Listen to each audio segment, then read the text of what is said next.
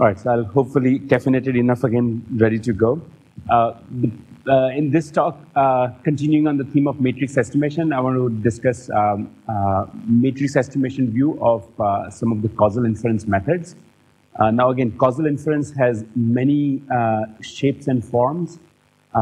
This is one specific view of the causal inference, especially in the context of trying to do causal inference with observational data. One of the reasons we got interested into this is because its utility in the context of cricket. And of course, here potentially nobody really needs the introduction to cricket. Okay, so with that, I'll skip a few slides which are introduction to cricket.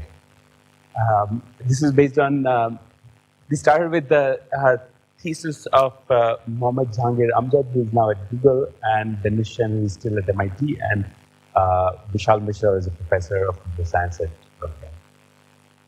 Okay, so somehow this is not, I didn't switch it on. So, just to sort of set the context, right, I'll start with a few simple questions whose answer most likely everybody knows much better than me. So if you have a question like, how do you decide drug A is more effective than drug B, or comparing ad creatives in an online setting, or better recommendations, depending on if you think of better recommendations as algorithmic choices, questions that which one is better. These are classical questions, and well, these classical questions are very simple but profound answer, as we know, is randomized control. Of course, in the context of clinical studies, is a randomized control trial, or RCT, is like a protocol. It's like sort of an internet protocol. It's like become like enshrined in stone or something. There's a rich history here.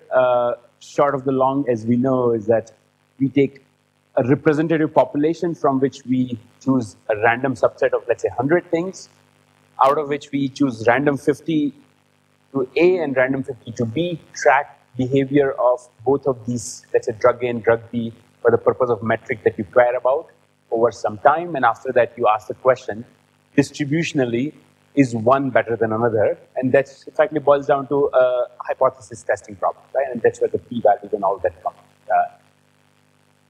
Right? We're all on the same page. This is great. All right, so let's sort of ask similar questions, but in a little different setting. It's very relevant.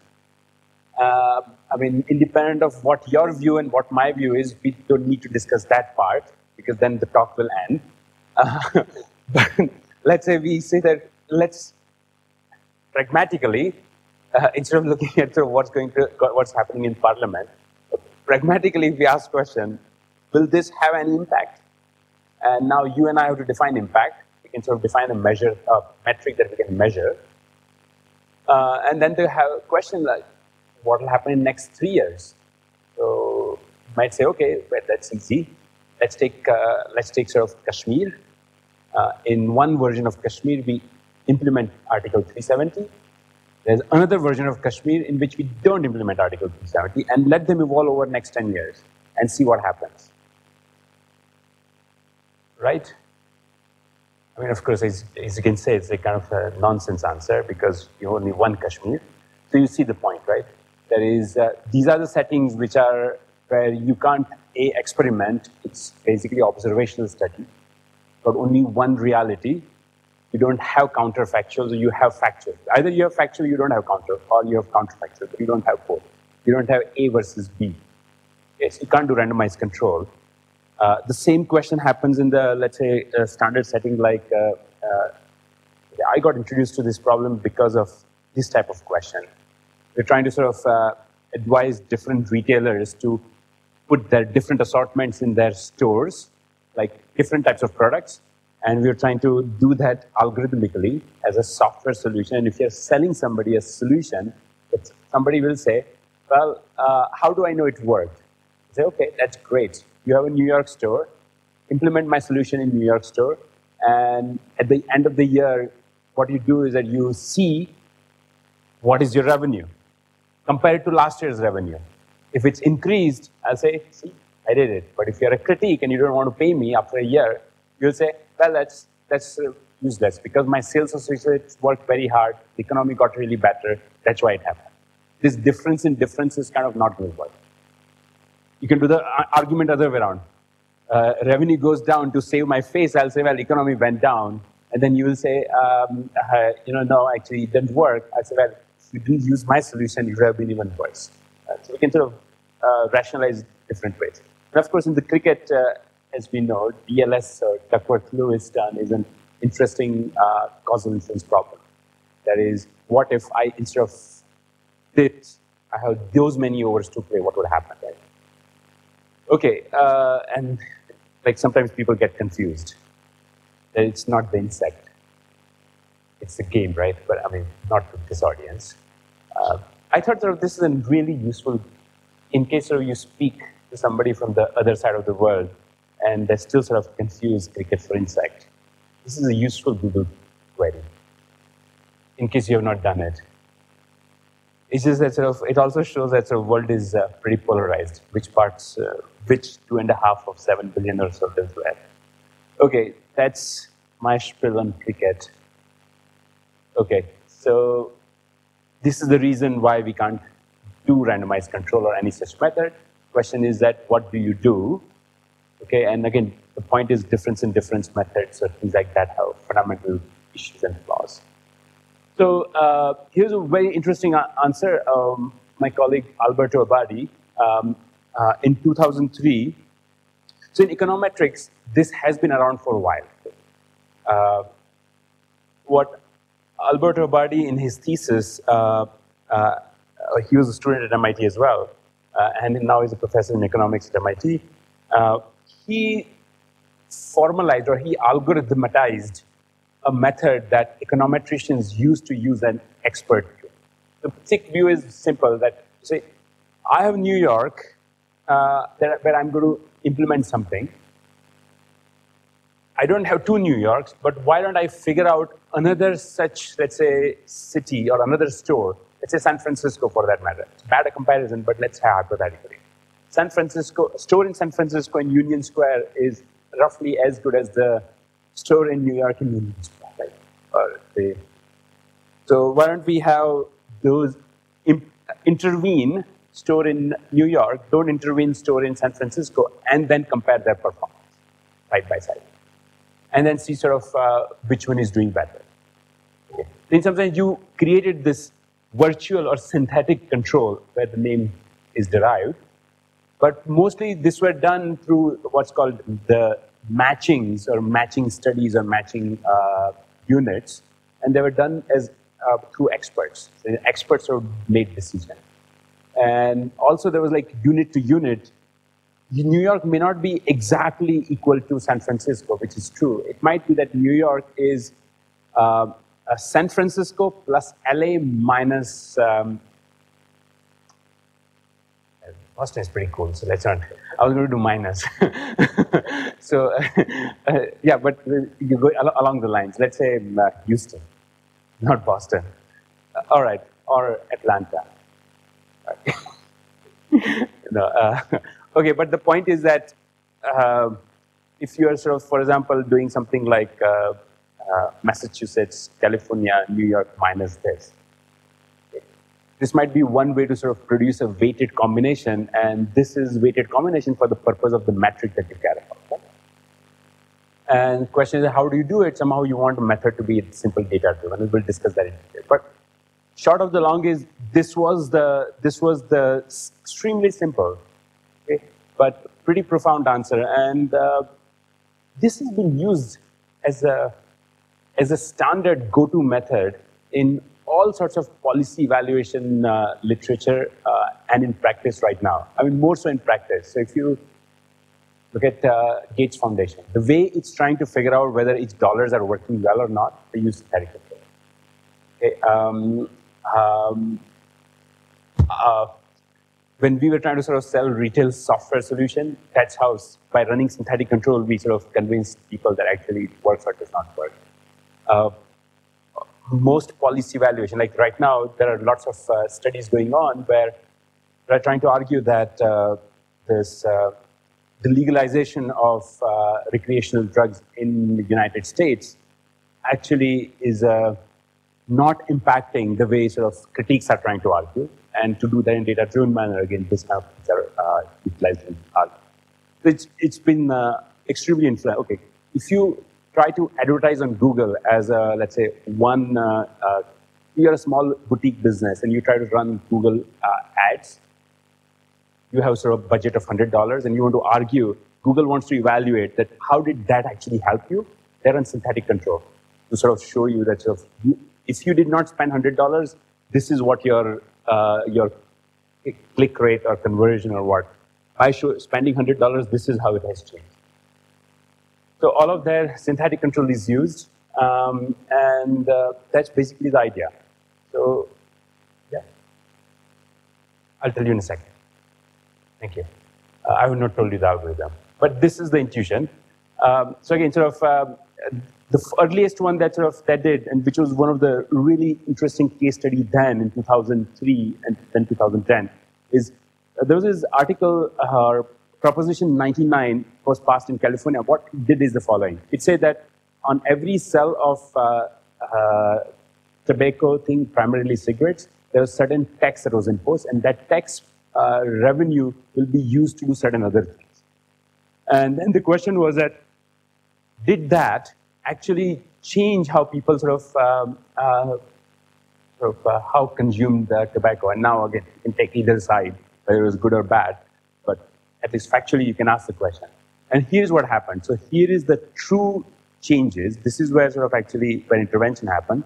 And this dash, dash, dash line is the synthetic control. And algorithm I'll tell you in a second. Now, if you look at this visually, what you would conclude visually is that, yeah, after intervention, what was expected versus what was actually happened, things changed.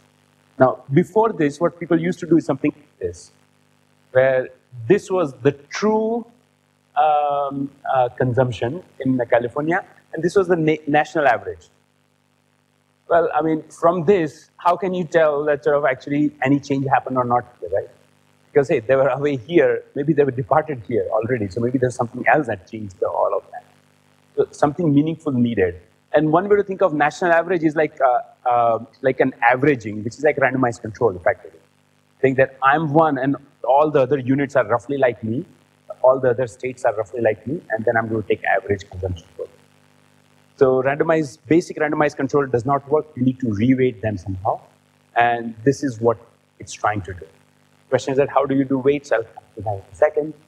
But here's another one. Alberto is from Spain, and he was truly interested in understanding that there were a bunch of things that happened in the northern part of Spain. If you know that part, the history of that part, in particular, it was called Basque Country.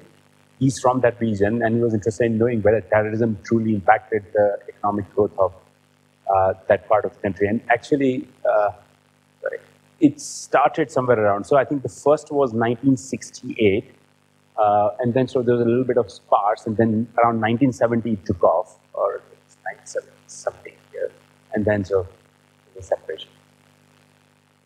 And they, in very careful manner, they argued that why these two things are significantly different. That is, indeed, terrorism impacted the GDP. All right, now this method, again, I'll describe in a second. It's great, but it is kind of fragile. And fragile in the sense that if data is corrupted or data is noisy or data has missing values, this is what happens. So it's the same data set. This is from original paper. We recreated this. And if you try to create synthetic control, but with, let's say, a very small fraction of missing values, this is what happens. This is kind of completely catastrophic, visually and actually, in a sort of evaluation there. So you need some robustness. But let's say if you use matrix estimation, which I'll again describe in a second, then this is what you get. That is, no matter what fraction of data is missing, how much noise you add, it will sort of remain robust. And you will recreate as if it was you had original access to it. That's correct. So there's a very good, very detailed and meaningful way to do data-driven hypothesis testing like sort of cross validations to derive some kind of a, let's call it virtual p-values and so on. Okay, so now it's a little formalism. Okay, so let's say this is the target metric that you care about, and these are all the donor units in this time, and these are the values that you care about. For example, if you cared about tobacco consumption, then this is that number, some normalized. Effectively, these are different time series. The rows correspond to different donors or units. Again, going back to this is New York store. Let's say these are the weekly transaction sales. These are different stores, let's say a San Francisco store, Houston store, and so on. You are interested in this one. This is the time before intervention, and this is the time after intervention.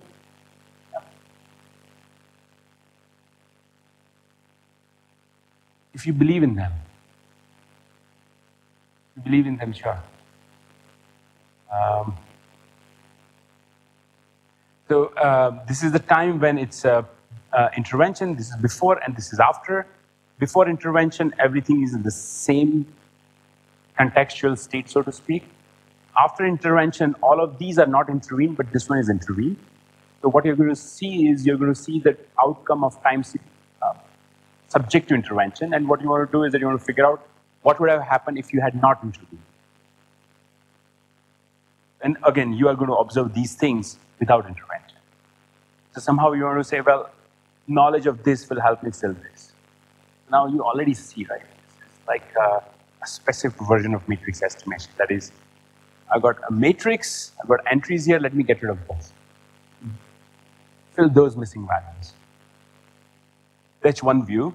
That works all right, but actually sort of doing a little bit more post-processing actually helps. So I'll describe that in a second. All right, so before I go, again, I'll use the same latent variable model that we had assumed. Nice thing is that if you do the rank 2 version of this model, that's what econometricians assume as the standard vanilla go-to model. So in economics speak, this would, or econometric space, this is a generalized vector model. Okay, and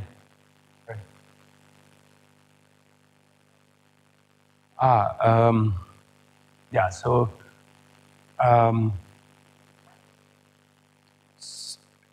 so the type of model, at least in this literature, that's used, you have a feature associated with time. It's called lambda t. You have a feature associated with the donors. Okay, let's call it mu t, and then you got inner product of that. Okay, so when you put everything together, what you can do is you can effectively decompose that as a vector of 2 dimensions for associated both time component and the space component. Time component will have one thing which is, let's say, lambda t comma 1, and another one, this one will be little sort of algebraic manipulation of everything. And then, of course, there will be the idiosyncratic noise that you model that is 0. So this is like a noisy observation, this is the ground. Okay, and now you can say, behind all of these kind of things, right, if latent function is nice, if your feature space is lower dimensional, then you expect that for type of discussions we've done in the earlier lecture, whether to precise calculation or to trusting each other, that these kind of matrices under, let's say, nice functions, like Lipschitz functions and analytic functions, are well approximated by low rank structure. If that was the true, and if this model was the true model for that kind of data sets, that data set must have reasonable spectrum, right? So you can actually do that. So California Proposition 99 data set, that is, all rows are different states and columns are tobacco sales over yearly tobacco sales. That's matrix, and then you can do, this is how it looks. Depending on your thing, what is the rank of this matrix? Definitely not larger than 5. Okay. Similarly, that's for Basque Country data set. definitely not larger than 3. This is really, really low rank structures. And here is sort of how the algorithm works. So I want to figure out what these values are. Using all the data I have here, here's what we'll do. First, we'll ignore the blue part, remove the blue row, take the rest of the gray matrix, that is before and after intervention, but entire matrix. Do your favorite matrix estimation. One thing you could do is just do hard singular value threshold. Don't do other things because, okay, I'll discuss that in a second. So let's do hard singular value thresholding. You want to do matrix estimation, which provides you a good error, good error on estimation with respect to your to infinity norm, rather than Frobenius norm. Because if it's Frobenius norm, you won't get any good guarantee. Then actually, experiments do show that that choice actually makes a difference. And either you do non-parametric version, it works really well, or you do hard singular value thresholding. Don't do what's called soft one, because soft one doesn't have those to infinity norm guarantees, and actually it doesn't work. So first you do matrix estimation. There's whatever data you have with missing values, denoise it. So now we will say you got hopefully low rank structure. Now you do regression, the classical ordinary least squares. That is, think of this as labels up to this point. This as labels, and denoised matrix, these columns as features, and just do least squares. And then just do prediction, using these as features for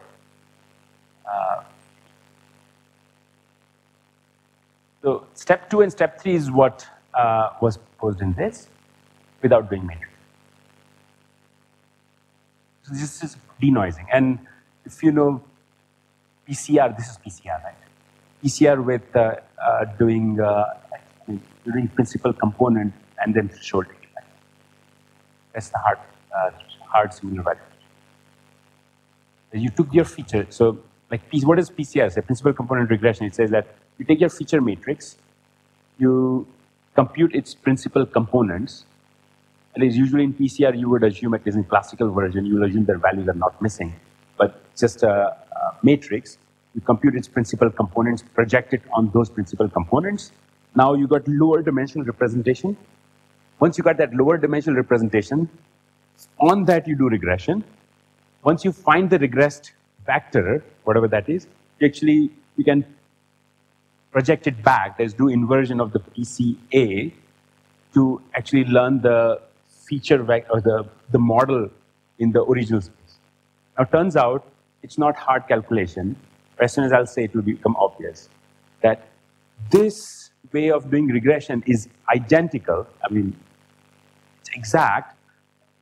Is where you take the original matrix of features, you do hard singular value thresholding, that is only keep the number of components that you kept in your PCR, okay, and then replace it by this new matrix, and then do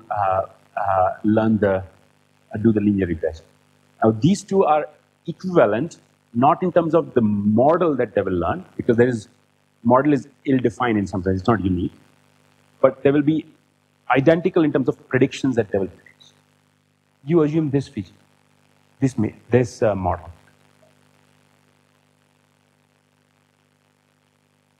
Well, at some level, sort of all we're saying is that there's a time.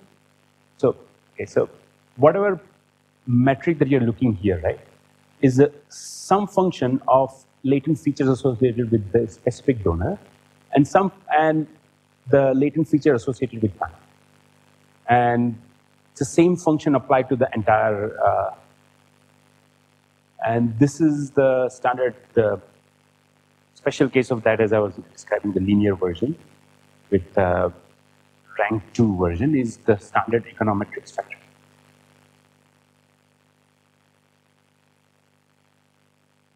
That's correct. That's exactly right. Yeah, it's a prediction. It's not learning anymore. Okay. And so, because of this kind of structure, this kind of structure, what you can argue, see, here, assumption was that there is actually a nice linear model, right, that actually predicts this well, ignoring noise. Why should that be the case? Because there should not be a good linear model exist.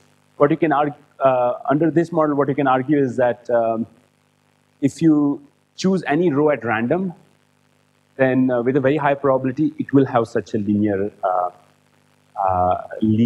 predictor. And that's what sort of means the existence of synthetic control. So like most of the literature in synthetic control in econometrics assume that, started with the assumption that there exists synthetic control. Our point is that actually in this kind of model, you don't need to assume it exists by that. You don't need to have that as an axiom. You just don't. It's deduction. Okay, and then what you get is effectively you're trying to analyze this PCR method, and once you use this kind of method, use the estimation error, put it together, then you will conclude that the error that you get in training and the testing, so to speak, the training would be, so testing would be training plus something scales like requires your pre-intervention time to scale 4 times or r to power 4. This is the fraction of missing values, and this is the number of donors and total time interval. And this one is saying that this is how your training happens. So in some sense, you want the amount of data that scales logarithmically in your number of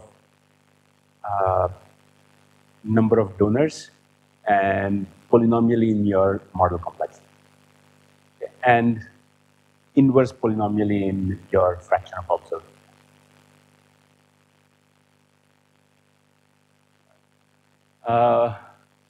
And again, as I said, what you want is you want a method that has very good estimation with respect to this error metric. You have this schedule one. And HSVG is one. Okay, so I'll give you sort of one other application, and going back to the retail, which at least motivated us. And these are, let's say, weekly sales transaction of, let's say, a specific product that you care about, a pair of jeans or something. And these are same thing, but at different stores. And now we want to forecast this, predict this. So there is a very nice Walmart data set that they released on Kaggle a few years back. It's a very large data set. It was for competition. So you can, and it's for 3 years. So this index here is in weeks.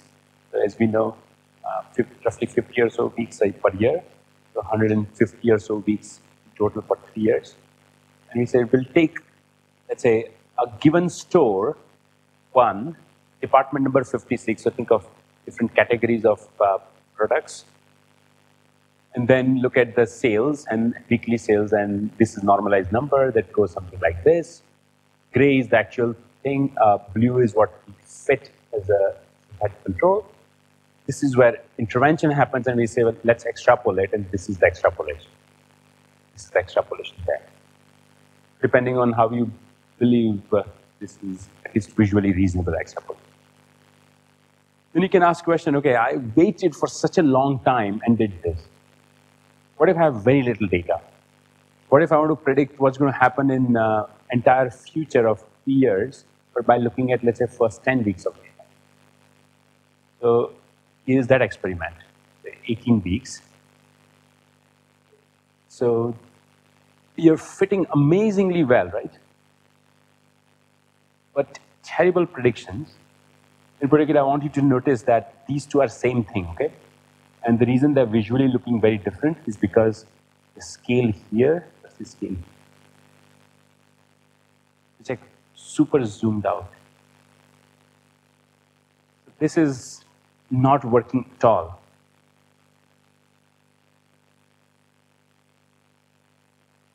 That means that if we have little observations, this is going to overfit and it's not going to work. And if you think about, say, in setting of cricket, and you are observed 10 overs and you're fit for the rest of 40 overs, you're usually in this set, not this set. This is like 48th over. That is what's going to happen in cricket for sure. I mean, anybody can do that. Um, so I mean, again, so what do you do when you have limited data? Going back, well, one option is do some regularization, so the overfitting doesn't happen. But only so much data, it's going to happen help only so much. And when you do principal component regression, it has implicit regularization property, both in terms of bridge and lasso-like things.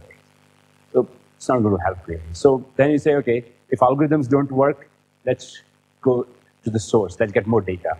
But I just told you don't have data. So, okay, I don't have data for the things I care about. Maybe I have data for something that that might be related. It's like I want to figure out what happens to crime rates. Maybe I don't have crime rate data, but I have high school dropout rate, or I have tobacco sale or alcohol sale or something like that, or as one would expect, weapons sale, right? Yes.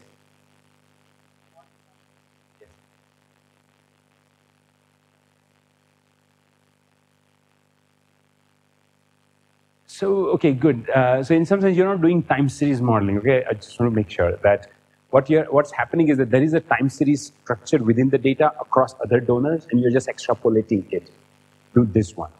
In some sense, you're doing, if you think of this data as a space-time data, what you're doing is space version of it, not the time version of it. So again, the only reason you're able to do that is because maybe there's a periodicity in other observations. Like around Christmas, sales goes up no matter which store you're talking. Okay, so here's what we'll call the multi-dimensional version of this. And our view was that, well, look, here's one metric that you care about. And these are my donors, this is time. Why don't we have other metrics? And so now I had a matrix, now it has become a tensor. And it's a 3-order tensor, or depending on. And so let's sort of figure out what to do. So here's the algorithm, okay? So first I'll give you algorithm, and then I'll explain you why it makes sense. So I had this, I simply flatten it. And flatten it along the dimension of the donors. That is, I had these matrices, so I'm stitching by, this is time dimension replicated now. Donors are, the units remain the same, and these are the sort of different metrics. Right? So this is the metric that I cared about, but now I've got like more data virtually. Okay? And now I do exactly what I did before. That is, interventions. Remove the, so okay, before intervention, first look at all the gray parts, do matrix estimation and all of that, denoise it. Then chop out the pre-intervention part. On pre-intervention part from here, and here, learn one linear model, okay? And then use that for this one, just to do forecast. So effectively, I took my 10 weeks of data, and if I had sort of 7 different types of product sales, I multiplied from 10 to 70.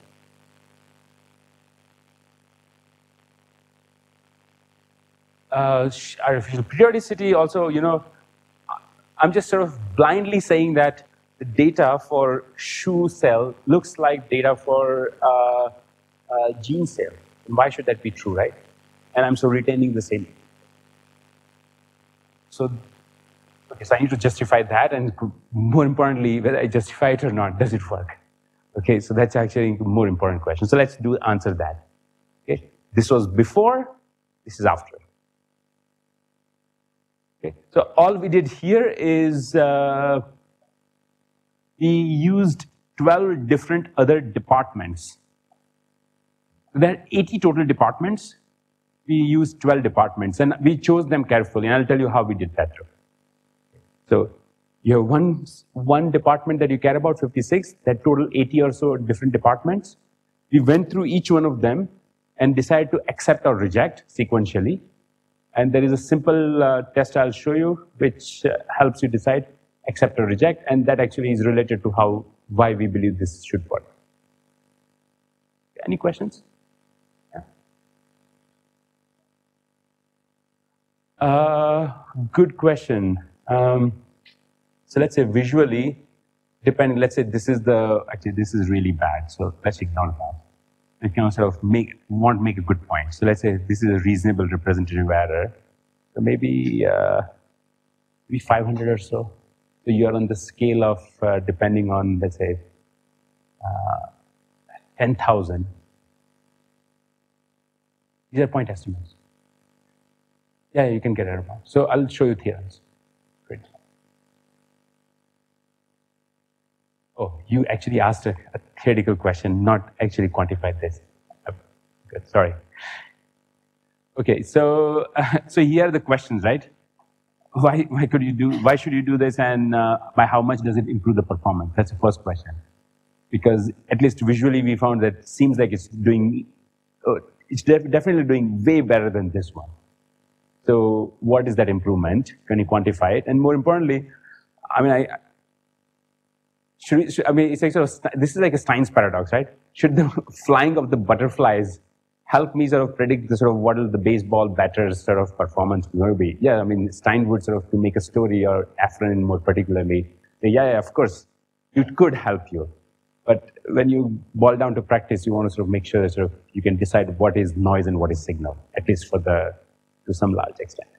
So here is the model that we're using. So remember, this was 2-dimensional, this is 3-dimensional. So you check. The hypothesis here is that, our hypothesis here is that the observations that you care about are a noisy version of the ground truth, where ground truth is some latent function applied to features associated with units, time, and the metric that you care about. And if this is there, then with the same abstract nonsense argument, you would convince that this is approximately low rank, and approximately low rank in the way I had written the tensor yesterday. And so let's say, if I could say that this entry of that tensor is some low rank R, these are my singular values, this is my component related to the units, time, and metric. Now, if you look at this, and if you, let's say, this is the target's factor, this is the target's latent feature, a linearized version, then synthetic control says that this is effectively linear function of other features. And if I believe in this linear model, all that says is that let's say me, the target, metric K, is a linear function of other units for time J metric K. But the point is, this beta does not depend on K. It's K independent. I mean, it's the same linear relationship. Okay. And that's why stitching them together should help you. And here's the theorem you can prove. It's the same theorem as before, but you get K here. K is the number of different metric that you have access to. So that means that if K is 1, you recover the original synthetic control. And if you have K 20, now your sort of data is effectively, pre-interpreted data is multiplied K times. And post-intervention, it's going like, error is going down like 1 over square root of it.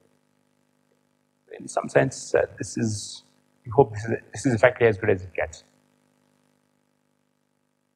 Right, so now, what is the test we use to determine sort of which to include and which not? Very simple. You stitch this together, you look at the spectrum of this, and you get the spectrum of this, produce some kind of sort of,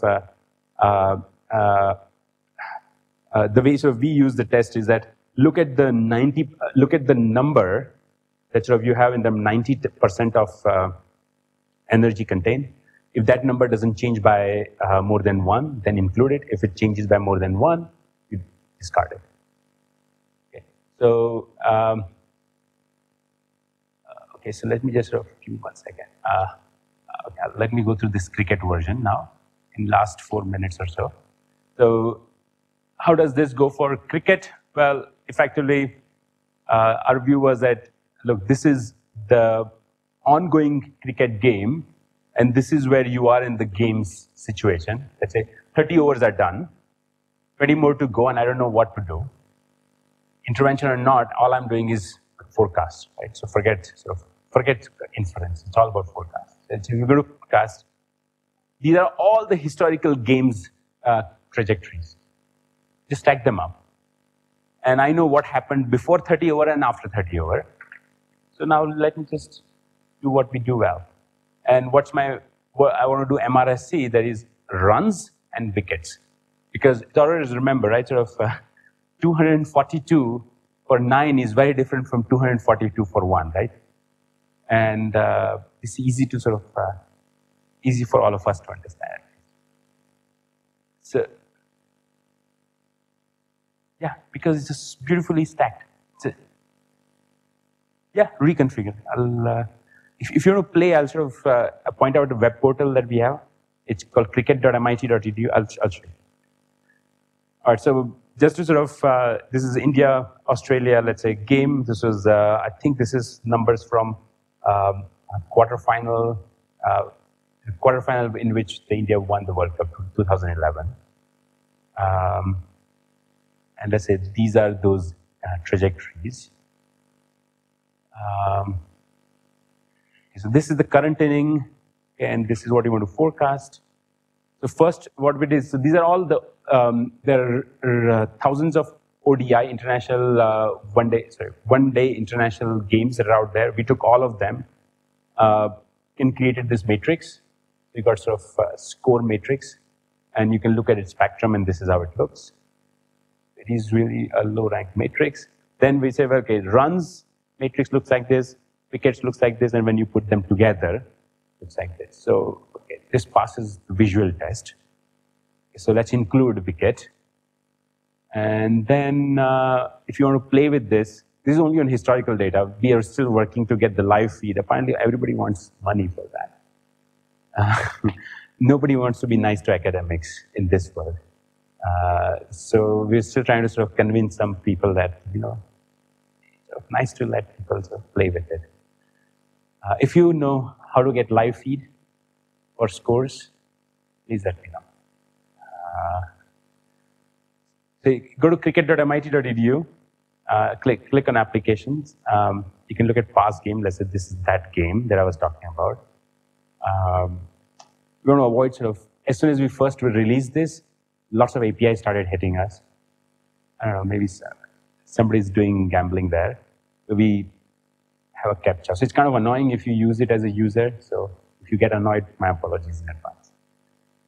So here is one thing I'm showing a snapshot. You can decide where, you can say, this one, you go further down, you can decide when you want to intervene and so on and so forth, which inning and so on. And let's say one of them will lead to, this is the true trajectory. You're intervening at 35% or 35 overs, so 70%, 35 overs. And here is the true, here is the denoised predicted data. Right? And this is what happens actually. Now, of course, I've chosen this nicely, so for what it's worth. And this was the actual score, and this is what you get predicted score. It's right?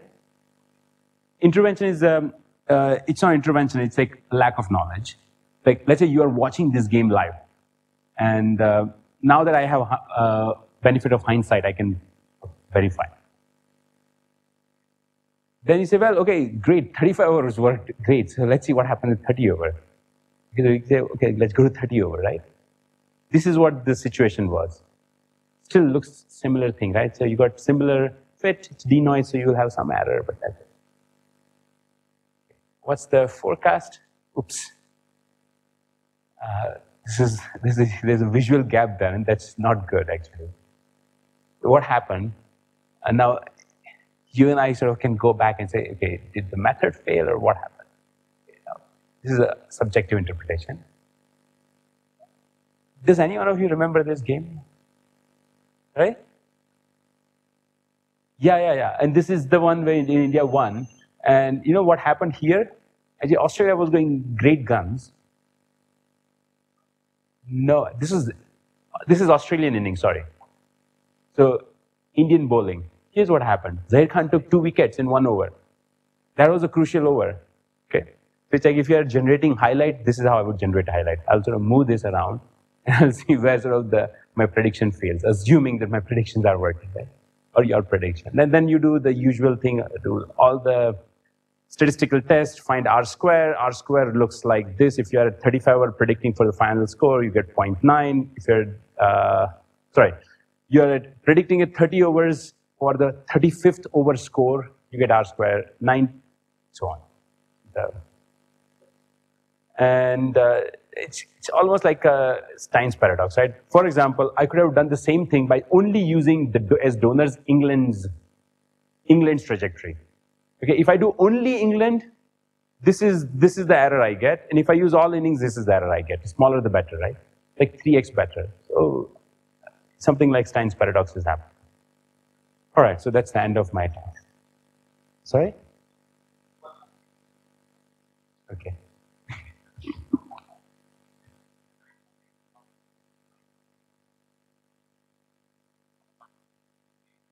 We didn't do that, but actually that's a good suggestion. So I think one of the questions that remains, at least we don't know how to understand really well, is how do you sort of, I told you how to sort of do this, which auxiliary data to include or not through this rank preservation test, so to speak. But maybe it would be nice if something like that was there at a very high level to think about what sorts of donors to include or not first and then filter them out. Because if you include them, and if you have limited data, it adds so much noise that by the time you recover signal, the noise overwhelms you. So doing that is potentially useful.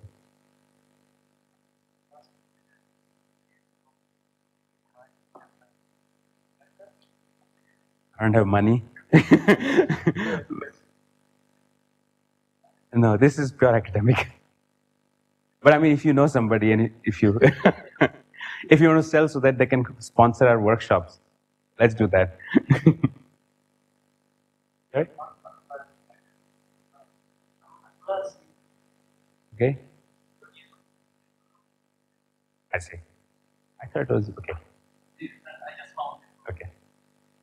You must be right.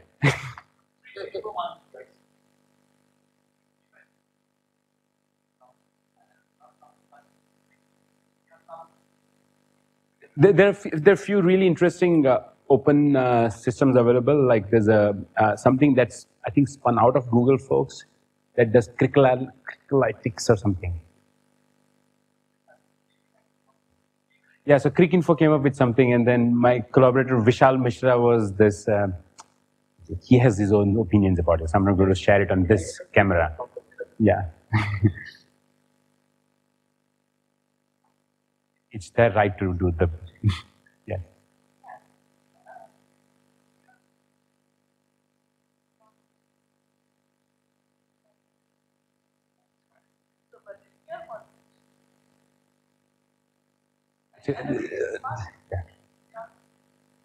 Yeah, so no, well, so for example, this, going back to this, this study of impact of legalizing, let's say, marijuana in states, the data is so limited, and also it's very noisy, and many of them are missing entries. There, actually, this method seemed to work really well, at least on short amount of cross-validation data. And there are a few other settings where we find that it's working out.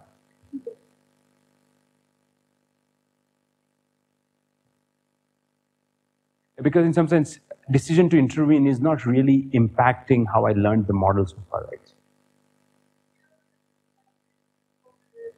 But so if it's a feature associated with the time component, then it should not change really.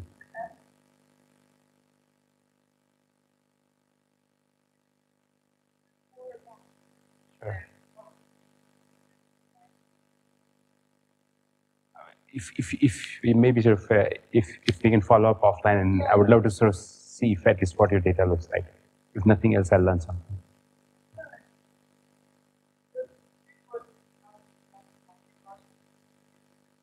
Exactly. Yeah.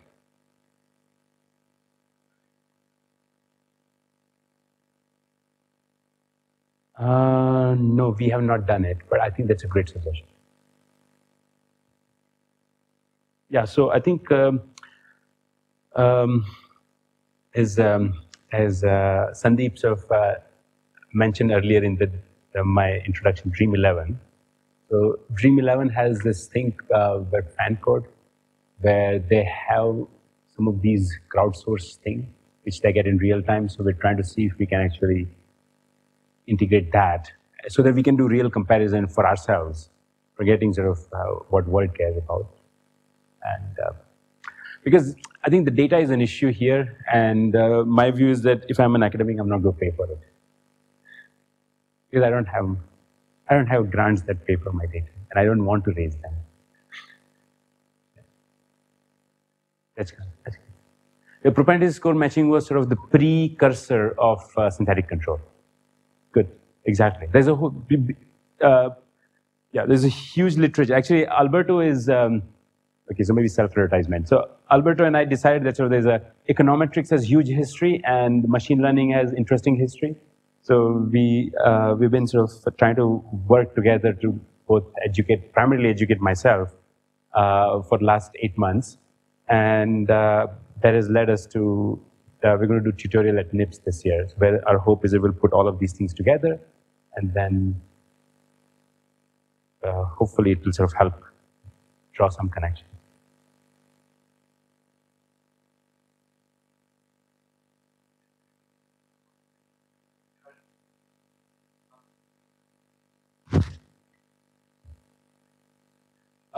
Correct. So again, sort of, that's why sort of, I mean, I'm not an experimental / empirical economist, so I don't do that full time. So I have to rely on the data collected by other experimentalists. There's a very active group at MIT that's by Abhijit Banerjee, Esther Duflo, and all, and they have very rich data sets about sort of variety of field experiments that do in India. So some of those we are actually applying this, and see, this method sort of applies for when your intervention is 1 or 0. What if I have interventions of 7 different types? Actually, in the Abhijit and Esther setting, it's 1,000 different types. So one way to sort of go about it is to, instead of looking at this as a 3-order, look at 4-order tensor, and then do something more. And it works beautifully on that data, and you can actually do cross-validation on that. But again, this is, you can sort of argue that the methods used there were terrible, and now you can use this as an approach. And so I don't think that there's a doubt in terms of broadly synthetic control-like world approach will work. I think the question is that how well and how generalizable it is. I think there are lots of people have lots of doubts, and I think it's going to get settled maybe in next decade or not.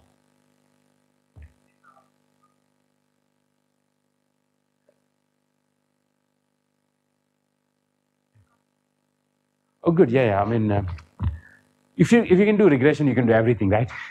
I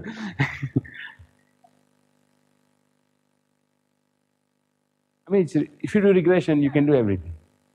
Basically, whether it's synthetic control, whether it's, I mean, you have to believe in Bayesian philosophy. If you don't, then so can't. Yeah. So. Okay, if you do bootstrap, then that's one way to build confidence. If you believe that sort of your model was some kind of Gaussian stuff, then they'll Gaussian. I mean, it takes sort of all existing technologies stitches together, and then you, depending on which faith you come from, you use that technology. I don't have a faith, so. Okay. All right. Thank you so much.